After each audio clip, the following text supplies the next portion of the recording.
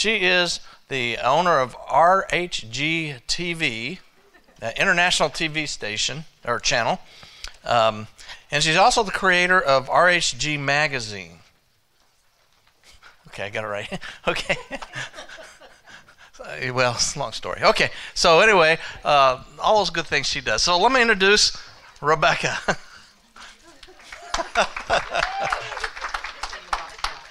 We recently had a program and a training for our experts to influencers. And so these are individuals that have leaned in to take that journey to step into being visible in multiple medias. So they're taking their expertise and taking it to a place of influence. And we have two of these amazing individuals that are joining us today. If I could have them stand, that would be fabulous. Great. And love to have you make your, actually, I'm going to introduce you one at a time. But if I could have you both come this way, that would be fabulous. Do it that way. So these are two of our recent graduates, and they are being featured in our magazine, the Spotlight article written about them, and we're also showcasing them. So please make sure to check out the RHG magazine, learn more about these amazing ladies and the work that they're doing. Today I'm going to introduce them and have them share with you 5 minutes some of the things they're stepping into. So as they've taken this journey to step further into their influence, the things that they're launching, the things that they're building, and I'm just thrilled and excited to share them with you. So if we could have our fabulous Seema come on up. Perfect. So Seema Giri is an award-winning author, international speaker. Recently you were in India doing a beautiful presentation to how many people? 200. 200, and not a dry eye in the house. She went right to their heart and helped move them forward just incredibly. Beautiful, beautiful work. She has also been featured in, let's see, the Authorities. Thank you. I'm like, I couldn't read my writing. So The Authorities. She's one of the amazing co-authors in this book that also features John Gray and New York Times bestselling authors. And she is a transformational coach and shared some of her journey earlier today, where she went from bedridden to a thriving, vibrant person that's traveling around the world helping others. And it's just an incredible journey. And I know some of your story is in this powerful book. And that you, let's see, what else can I tell you? You really stand for women to break free. Kind of no matter what comes, you stand in that place and hold that for them so they can break free and stand forward powerfully. I appreciate you, the work that you do, and let's welcome the amazing Seema Giri to the center of the stage. Thank you, Rebecca. You're welcome. Absolutely. Thank you. Wow. When Rebecca was sharing about me, sometimes it feels like it's unbelievable. My husband and I come from a humble background. Maybe I'm not as humble because I came from a small town, he came from a village, but I've spent a lot of time in the village too, traveling globally, all over, meeting global leaders, and also impacting lives. But while we were in this journey, I always thought it was my husband doing all of that. And I've been given the label that, Seema's very supportive. She's in the back end and helping everyone go forward. So I never really thought of myself as an influencer. During our journey, we've trained about 100,000 people, helping people learn how to get things done through our project management leadership workshops. And I personally have trained nearly 1,000 people. And then my recovery story. And I always thought it was, my husband helping with all of that. He's in the forefront. And since I've been within this community, Cynthia Stott, she's not here today, but she's the one who got me involved. And through this community and Rebecca, she's reaffirmed some of the ideas I had and really shown me how to embrace myself and my contributions in getting things done and supporting people. So now I am able to embrace it more and really accept that I too am an influencer. And thank you so much for that, Rebecca. I think it's Rebecca that has said that, too many times we stand on the sidelines waiting for something to happen and not really stepping up. So I invite you all to break free from whatever is holding you back and trying to just step up and embrace yourself and accept yourself and take that ownership of yourself as well, which I had something planned. I had written and rehearsed what I was going to say today, and of course all of that has gone out the window. So I'm just going to tap in and speak ex-tempo and from my heart, which I've learned from people like, and I've used to be in the audience listening to Dr. Michelle Pedicola, Kimmy Avery, and Rebecca, and people like Janice Edward, and said, wow, I wish I could be on the stage like that too. And here I am, sharing the same stage. I have had created so many of my workshops. Like 2.5 years ago, I have been in the process of transplanting myself from one pot that my husband and I were doing the business together into another one, right? But I've become more agile with the technology. I'm in a tower garden, aeroponic with soilless gardening, right? And I have created a lot of workshops that started helping women who are in chronic pain realize and really advocating for them that you don't have to be in a lifelong disease. Medical doctors have said autoimmune fibromyalgia, rheumatoid arthritis, hypothyroid is a lifelong sentence. You have to be on medication.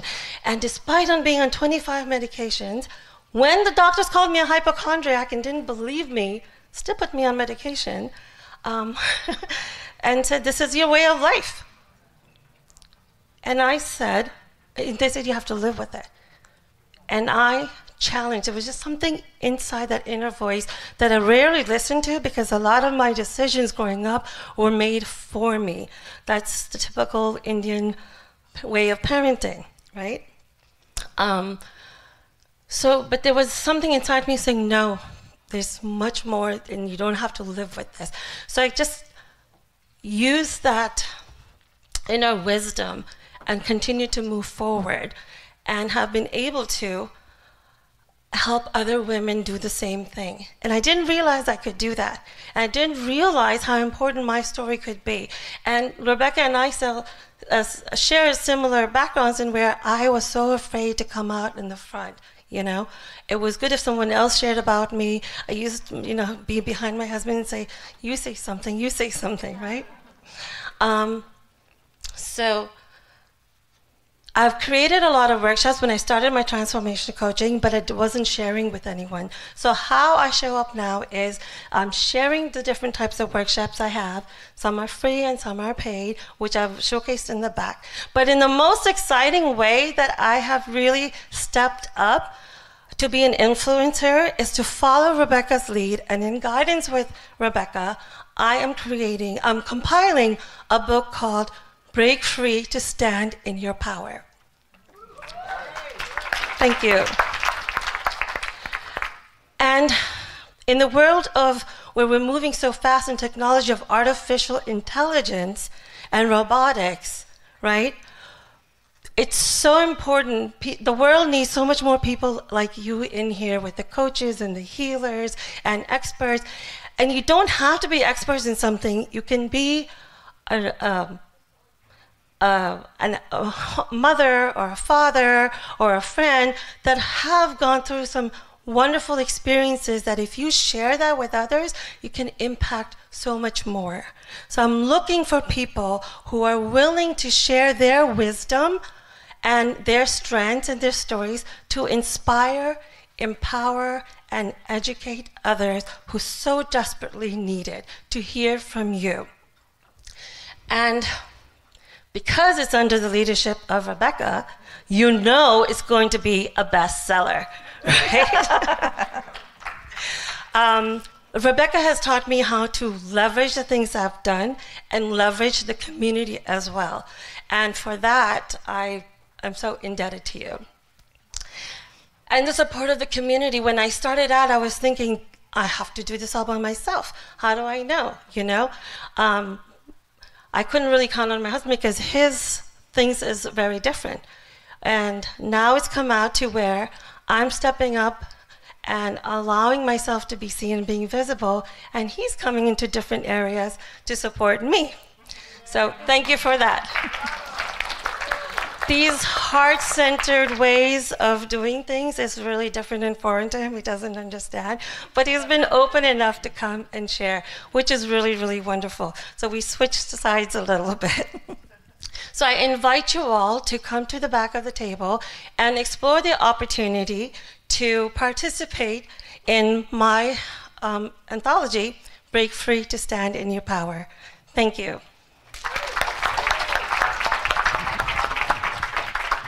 Wonderful. Thank you for sharing. And we're so excited about your upcoming anthology and all the things you're stepping into and doing. Can we give her another round of applause? Beautiful. Thank you. Great.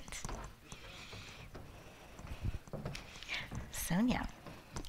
Now, Sonia and I met originally, how many years ago? About 10 years ago. About 10 years ago. And then we lost track of each other and then got reconnected through a mutual friend.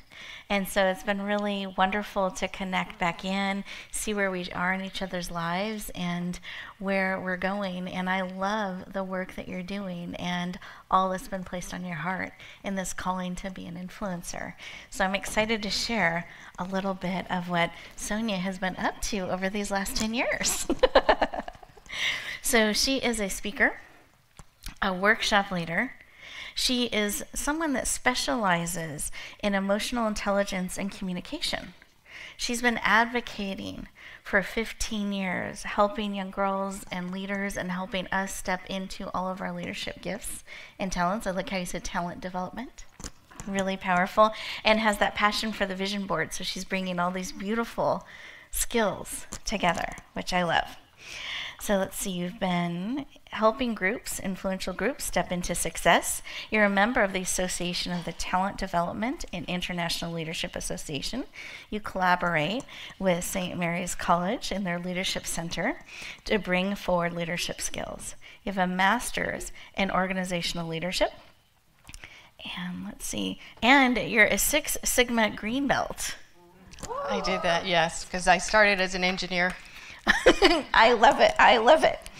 And you're passionate about helping us align with our purpose and values so we can lead and step forward more powerfully. Please lean in and warmly welcome the amazing Sonia Farrell to the center of the stage. Yay!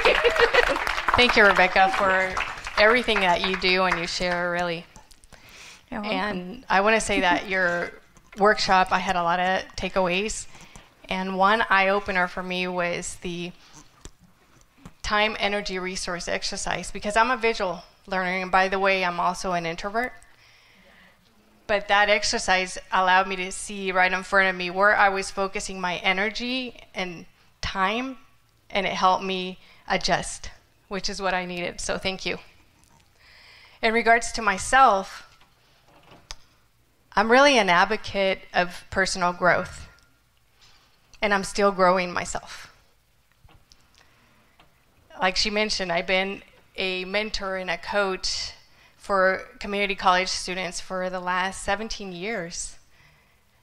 And in the last 6 years, when I went through this program that was very transformational for me, I had all these tools that I learned. It was the emotional intelligence, the compassionate communication, the values work, the team engagement. And I was carrying all this with me, working as an engineer, and I just wanted to do more with it. And I didn't know how or what. And then I got an email from the Leadership Center that I was part of. Do you want to volunteer for a mom's program?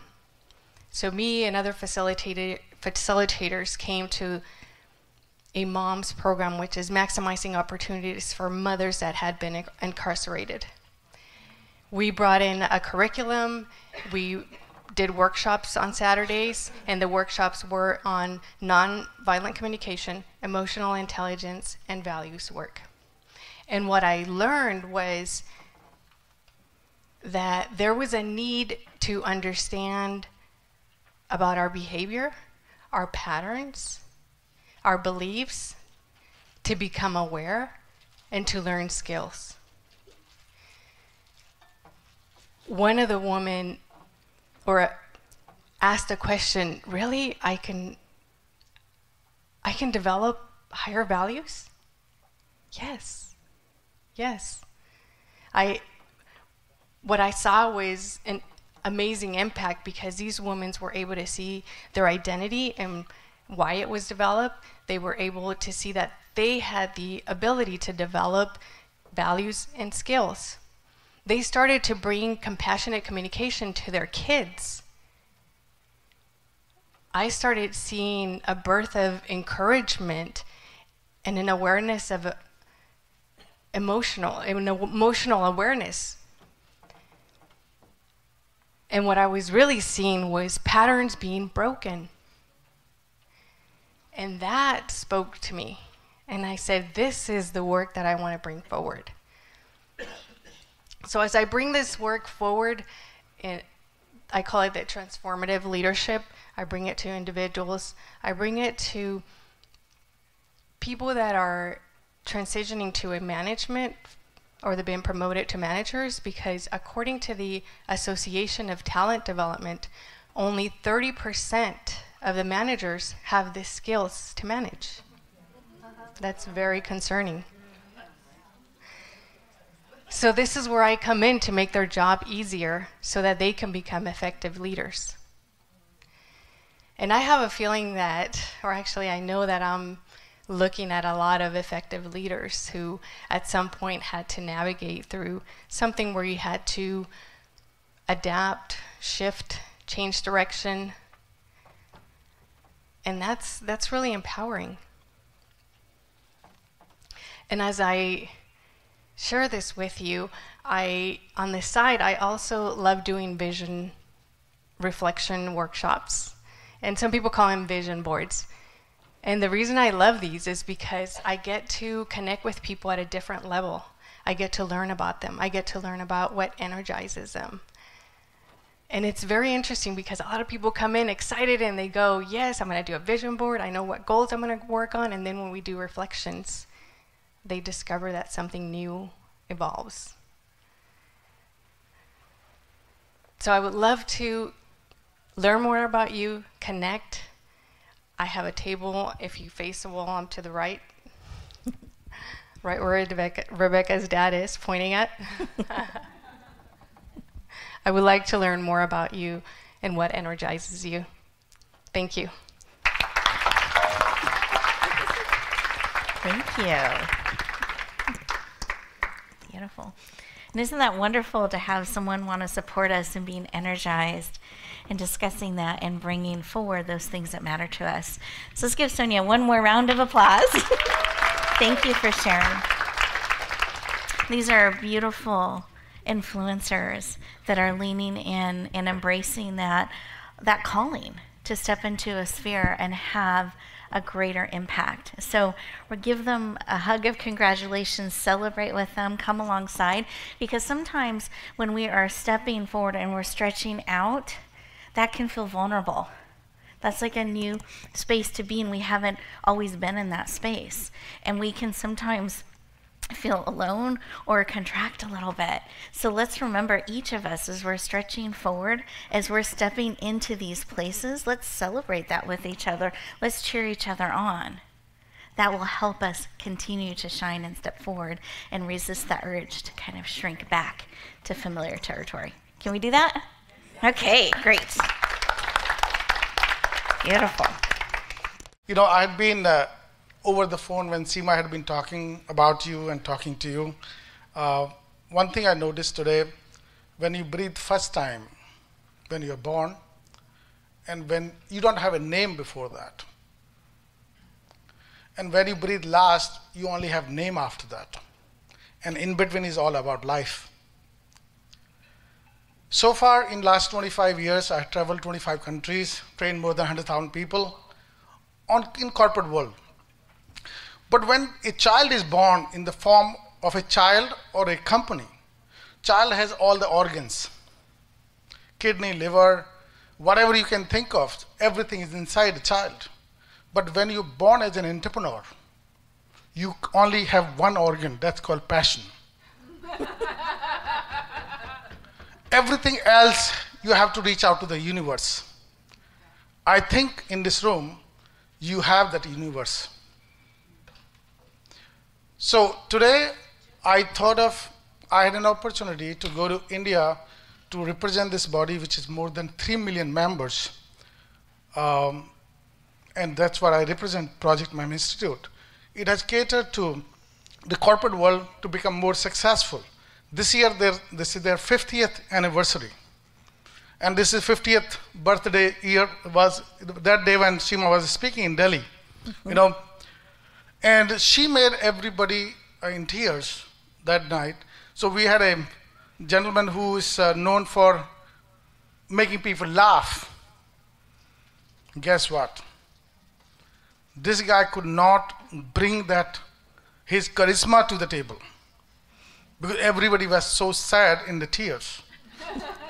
So many times we could do whatever we do in our powers, but we may not be able to achieve the goal which we have in mind, right? So a lot of us, in each one of us, there's a dreamer and doer is elsewhere. But today, what the world we live, we need the dreamers and doers within the same personality. Yes. So strategies and execution, if there is a fine line in between these two things, you are bound to fail. But how do we make it successful? And so what I noticed, what I felt through today, I think each one of us in this room, I think if there is a helping hand in the form of productizing your passion, portfolio management, making choices, these are tough choices, thinking programmatic fashion, so because there's a race for being relevant. And that's growing every day. And then getting it done in a projectized fashion so that you can make your passion profitable and contribute for safer planet. So I use about 8 P's, by the way. Passion to planet. So in between is all life when you breathe first and when you breathe last. Thank you so much. Thank you.